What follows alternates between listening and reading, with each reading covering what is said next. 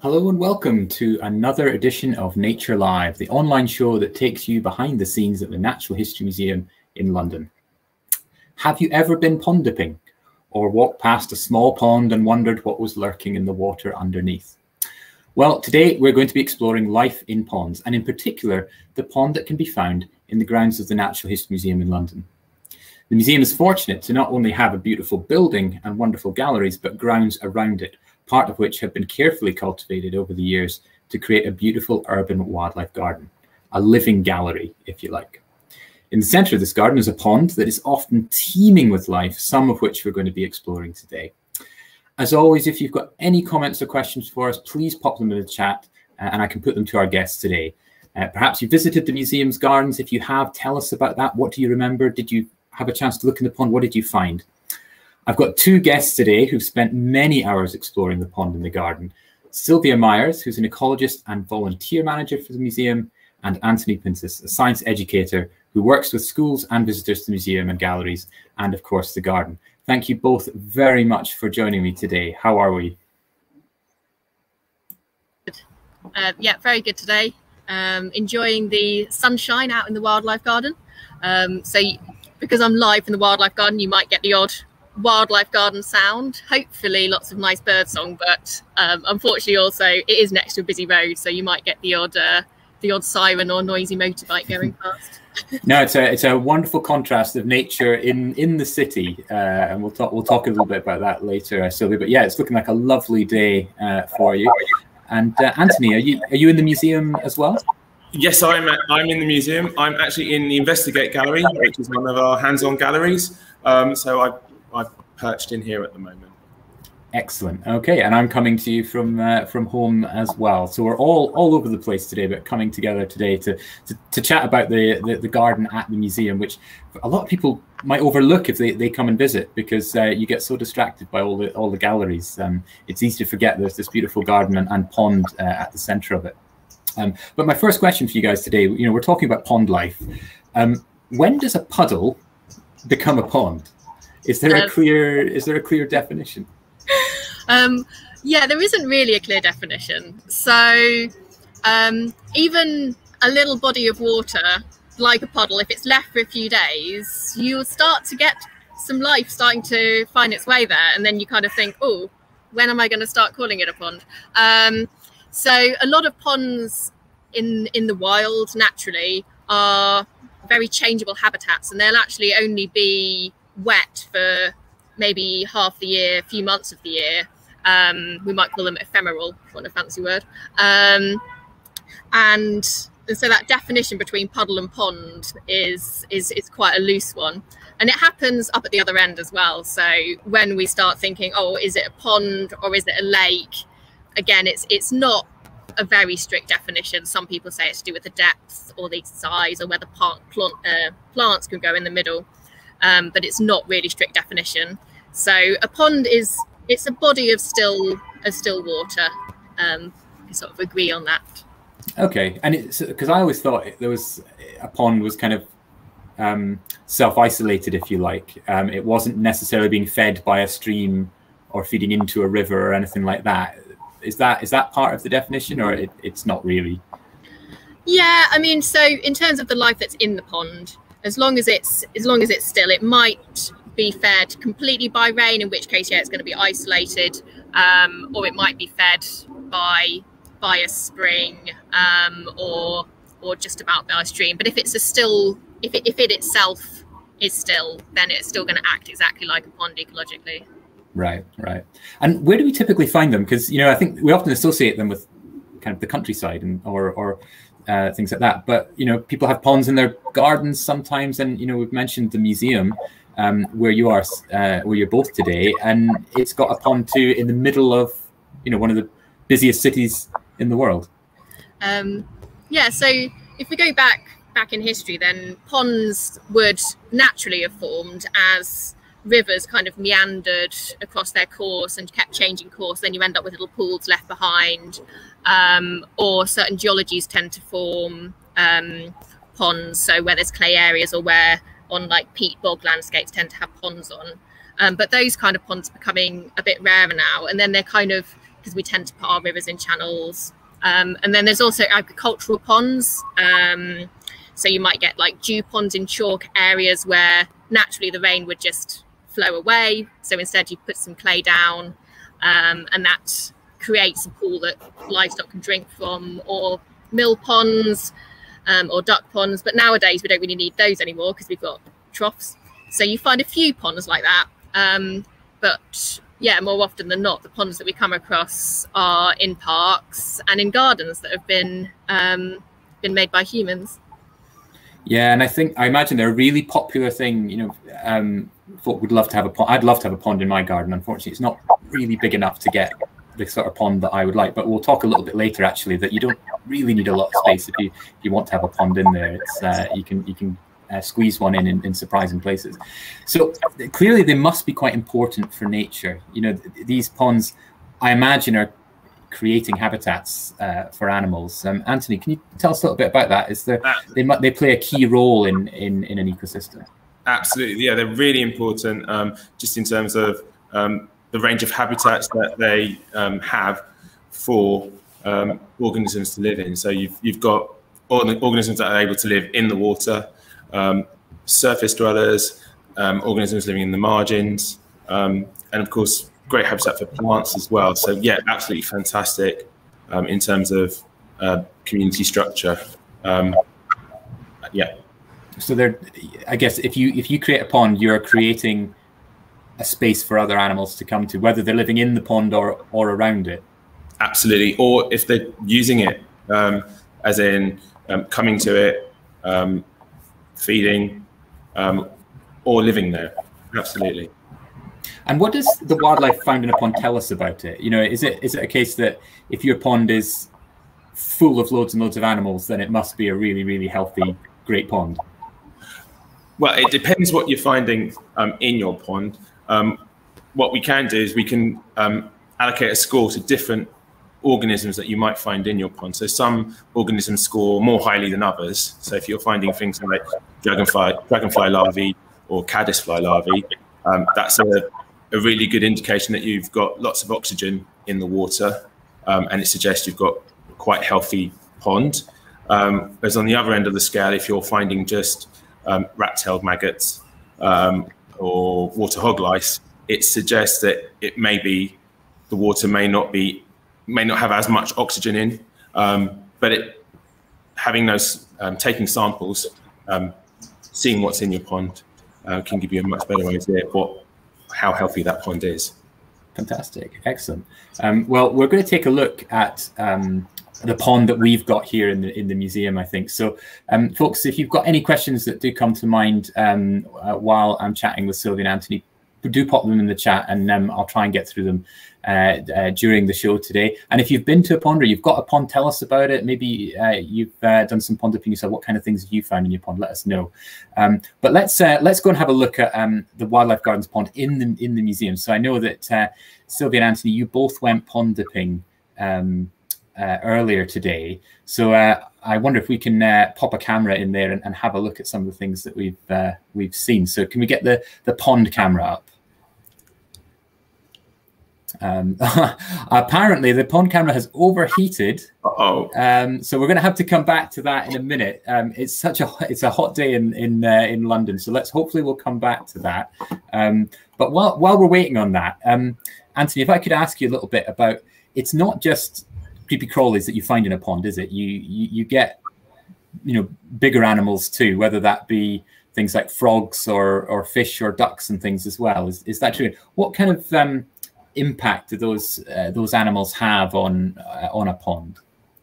So we're quite lucky here at the Natural History Museum in that our ponds don't have any fish in, and because of that, we have a wide range of insect life, invertebrate life in our ponds. If we had fish in those ponds, they would gobble up all those invertebrates, and we wouldn't have the range of invertebrates that we do have. So I think that's a really good thing for our ponds in particular. But as you said, our ponds are really important, not just for the invertebrates using them, but the vertebrates as well. So I know that we have frogs and toads. They've been spotted. We've got moorhens and ducks as well in the pond, making use of it.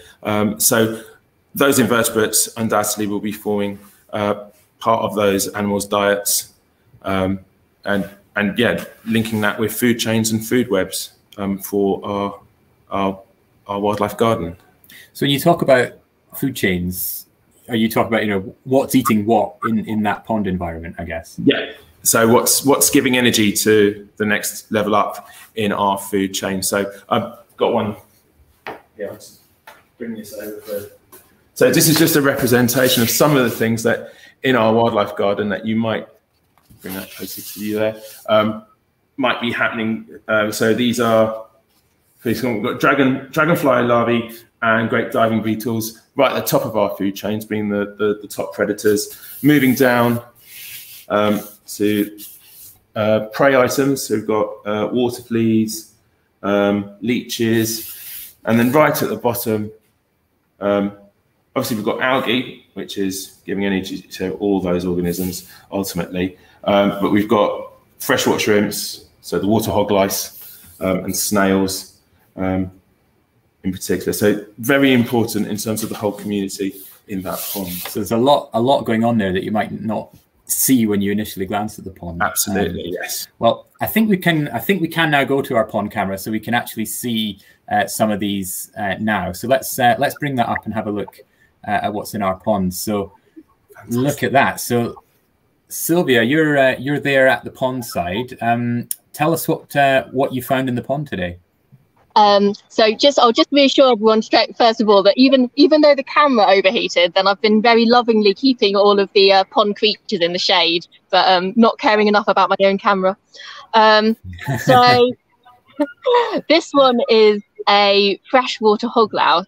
So some of the creatures that we get in the pond will spend their whole lives in the water, and this is one of those. So this is actually a little crustacean. So it's related to crabs and lobsters and wood lice on the land. You can see it just cleaning its antennae there. Got to keep them in check. And this is an entirely aquatic organism. It breathes the water through its skin, and it will shed its skin when it outgrows it, just like a wood louse.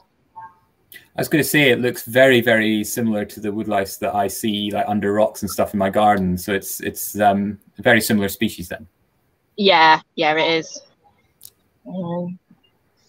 I just had a question come in asking, what does it eat? Oh, what the hell is it? So they are very similar to woodlice. They are detritivores. So they eat rotting dead things. So dead leaves, possibly dead animals, but mostly dead, anything that's dead and organic at the bottom of the pond. That's what hog lice will eat. Fantastic, excellent. So imagine you could end up with quite a lot of those in a pond, and they sound like they're quite useful if they're breaking up some of that decaying matter. What other things have we got in there? So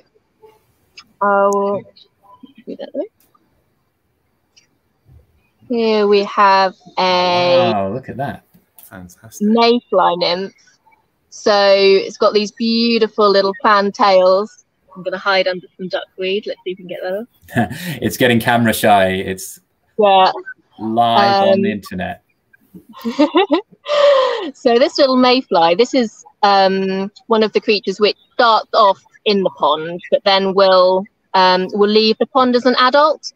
So this mayfly will it'll spend maybe a year or so as a larvae, and then probably only a few days as an adult flying and dancing around above the pond, just mating, and then that's it for the adult stage of its life. That's amazing. So it spends almost all its life looking like that in the water, and only we're talking a couple of days as an actual fly. Yeah. We shouldn't be calling them mayflies then, because they're hardly there. Oh, it's quite fast when it wants to be. Yeah, fantastic. Really, it's quite a dramatic looking thing. What are those little appendages sort of on the tail for it? It looks like they've got a kind of a three-pronged tail at the back. What's going on there? I'm not quite sure what the three prongs are for, to be honest. So as an adult, it has those as well, and they're kind of and they're even longer when they're an adult, and they're like these amazing things. And because mayflies do this kind of dance where they fly up and down the pond, and so maybe they're used in display possibly, but I'm kind of just guessing with that. Yeah, no, it's a fascinating looking thing. Now, I was mentioning to Anthony while you were getting the camera ready that obviously there are some bigger things that you find in ponds that might be eating up some of these guys, and you don't want too many of them, obviously, because we want to be able to see these mini beasts here. But have we got anything? Did you manage to find anything in the pond that was a little bit larger? Well, I've got the magnifier one. I'll show you the little baby version. So this is a baby newt. It's called an eft. And the little fluffy bits behind its head are external gills. So this little young newt will have started off as a little egg, lovingly wrapped in a leaf by its mother, and then hatched out in the pond, and it will be eating all the little invertebrates around the pond, and it'll spend the winter there. And they take 3 or 4 years to become a fully grown adult, but they'll probably lose those gills within the first year. Those gills look fantastic. They're quite flamboyant in a way, the way that they're spread out in the water on its head there. They are just beautiful. I'll move on to the adults.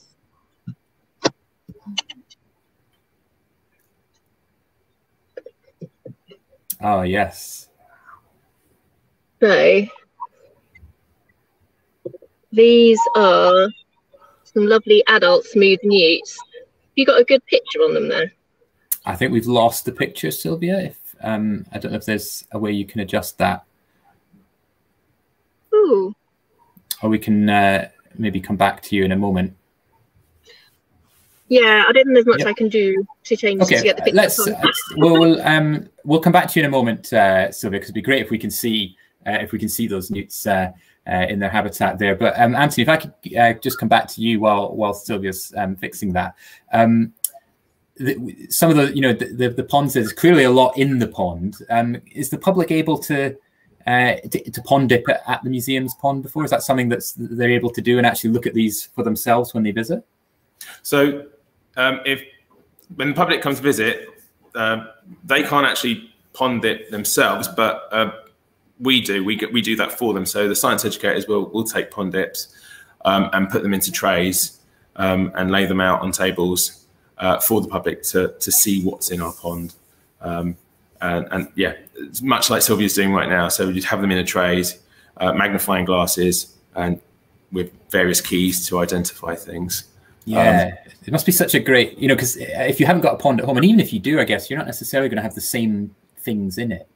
And it's just seeing that variety of stuff that you can find is so interesting. We do have school groups in who do pond dipping. So when the school groups come in, they are able to. We've got a platform, and we can dip from that platform. They dip, they collect their sample, they place it into their trays, take it back to their tables, and in groups look at what's in their trays, and again identify, look for adaptations. So yes, so great. School groups can, public, we put it out for them to have a look at. Yeah, well, actually seeing those trays of things is what's really exciting, isn't it? Well, I think we can go back to Sylvia now. So let's bring the pond cam back up and see. So it looks like we've got a couple of newts relaxing there in the sunshine. Yeah. So yeah, these are our lovely smooth newts, and we've got a male and a female here. The female is at the bottom of the picture. And we've lost it again. Sorry, Sylvia. Oh no. What a shame. We did get to see a little bit though. Do you want me to talk a bit about newts anyway, even if we can't see them? Yes, tell us. So yeah, these are smooth newts. They're amphibians, so they will actually spend quite a lot of time out of the pond hunting little slugs and snails and wood lice rather than hog lice on the land, and they hibernate outside of the pond. And they can live for quite a long time. They can live for sort of 10, 15 years, and every single newt has a different pattern of spots on its belly, so it's a bit like a fingerprint. Okay, that's I didn't know that. So we've while we've got you there, so we've had a question come in on Facebook asking about frogs. Do frogs eat slugs? I've got a vested interest in this because there's a lot of slugs in my garden as well.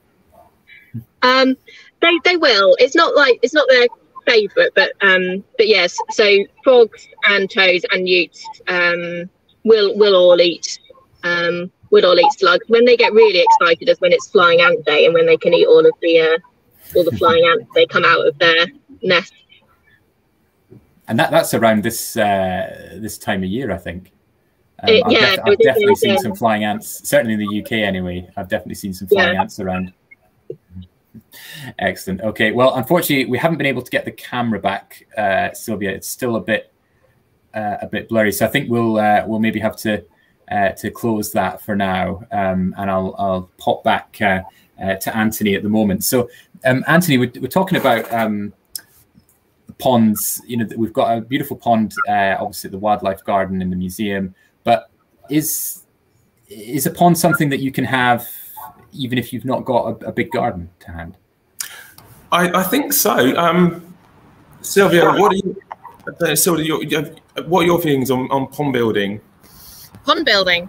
It can be really, really simple and straightforward. So if you don't have any space in your garden, or just a little tiny garden, or even a balcony, you can make a pond just in a container. So that can be a large bucket or a barrel. And if you put into that bucket or barrel some stones to give creatures ways in and ways out, and some plants to help oxygenate the water, then you will get a lot of life in even just a very small container. And then if you want to scale that up a bit, if your garden is a bit bigger but just all concrete, you can make a pond in a raised bed, exactly the same way you should make any raised bed, where you put sleepers around the side, put a pond liner in, and again you need those plants and stones to get in and out. But if you do have the space, it's absolutely fantastic. If you can actually just dig a hole and make a full-size wildlife pond. And it doesn't have to be deep. In fact, it's better if it's not deep, which makes it a lot easier to dig. So most of the pond life that we see lives in that much shallower bit of the water, and that's where pond plants like to grow as well. So if you make a nice shallow-sided pond, the pond creatures will absolutely love that. They will find it, and they will come. And you know, it's funny. As I said, I don't have a pond, but I did find a frog in my back garden one summer, and my back garden's completely surrounded by fencing. So I was like, how on earth did this frog get in there? And you know, there's no water for it or anything. So I got it in a box and took it to the local park and released it into the pond there. I hope it had a good life in that pond. I never saw it again. But it turned out it had come from a neighbour's pond about 2 or 3 doors down the road, and it had somehow got, I don't know how it had done it. It had either gone under or over all the fencing to get into my garden. So it's you know, these animals will track down your pond if there's one to be found. It definitely sounds like it. They will. Frogs, you know, because they're foraging outside of the pond, frogs only really come to the pond to breed, or if they get really hot. So they can travel for, I think, up to about a mile. They're surprisingly good at moving themselves. And the newts that I've got here, I keep having to, they're in a very steep-sided jug. I keep having to sort of poke them down so they climb out of the side. Well, they've been very good letting us look at them briefly this morning. Yeah. So we've got we've had a question come in from Angela on Facebook. They're asking, how can I protect frogs in my garden? I did have a lot, but my cats kept killing them. So what I'd probably say about that is if there's a particular time when it's the frog breeding season in the springtime. It will usually end of February, beginning of March. And if for just that period you can keep your cats inside a little bit more, particularly overnight, because frogs are actually quite nocturnal, then that will really benefit the frogs. So at least they get the chance to breed and have their spawn, and that should help with that. Okay, great. Some good advice there. Another question on the topic of frogs. Daisy's asking, what is the difference between a frog and a toad? That's a good question. So this applies for the UK ones, the ones you'll most commonly come across.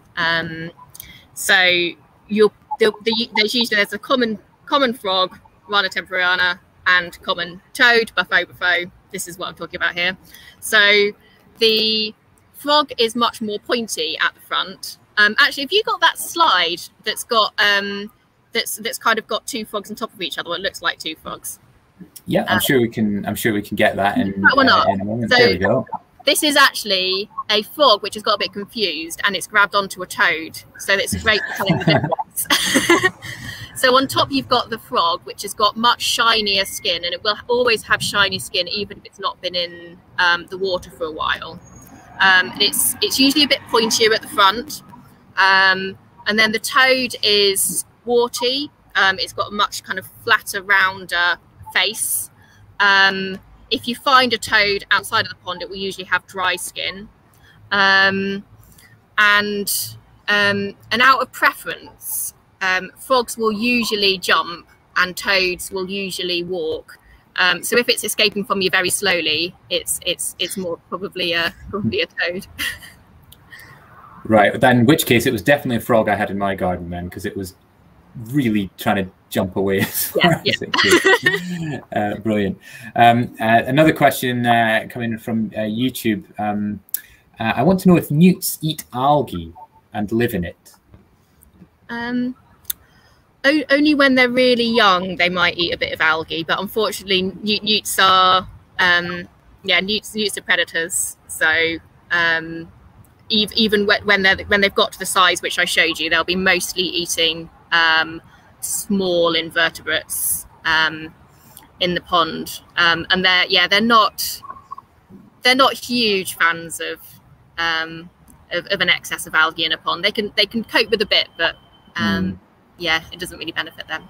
Yeah, is it true to say that's often the case, that if you've got a lot of algae, that's a bit of a deterrent for other organisms in the pond? Yeah, it's algae tends to sort of blanket the surface, and then it will block out the light to the plants which are providing oxygen in the water. So it can cause problems in a pond if there's too much of it. A little bit won't do any harm, but if your entire pond is covered with blanket weed and algae, then you do need to sort of remove some of that to let the light through.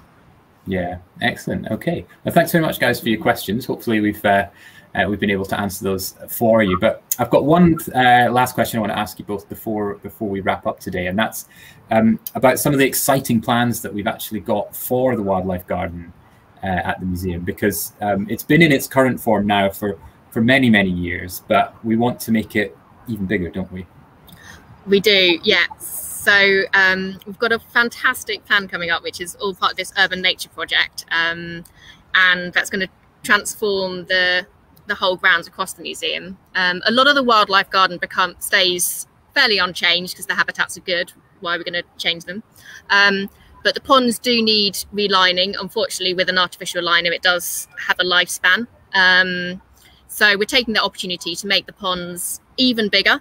So they'll cover more of an area. We'll also change the profile a bit, so we'll have more shallow areas, which are better for a lot of the pond creatures that we're seeing. And it will also improve the access for pond dipping.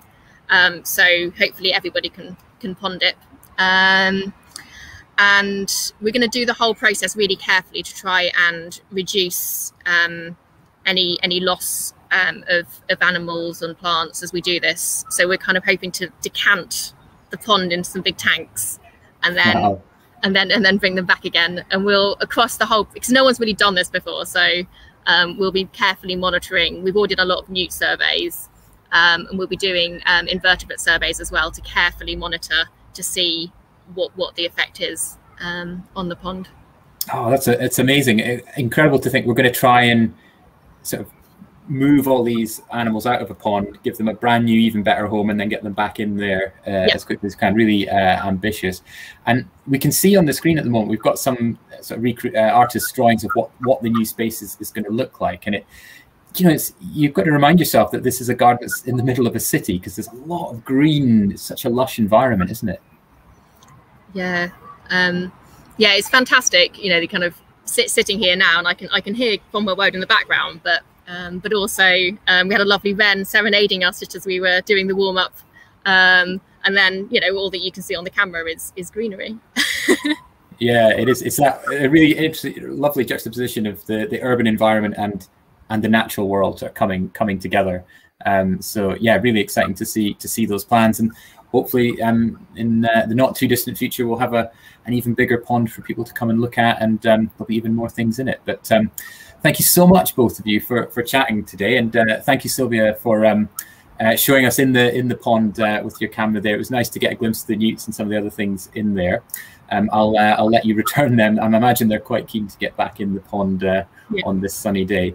But yeah, thank you, Anthony. Thank you, Sylvia, for joining us today. It's been wonderful to speak to you, and all the best with your future work in the garden. Thank you. Thank you. And thank you guys as well for tuning in. Thank you for your questions. I hope you enjoyed the show and found it interesting. And if you do find yourself in the London area, pop along to the museum and have a wander around the garden and see if you can spot any life in and around our pond. But it's been lovely chatting to you all today. I hope you enjoyed that. Next week, we're going to be exploring the most diverse animals on the planet, the beetles. But until then, thank you very much for joining us. All the best, and see you soon.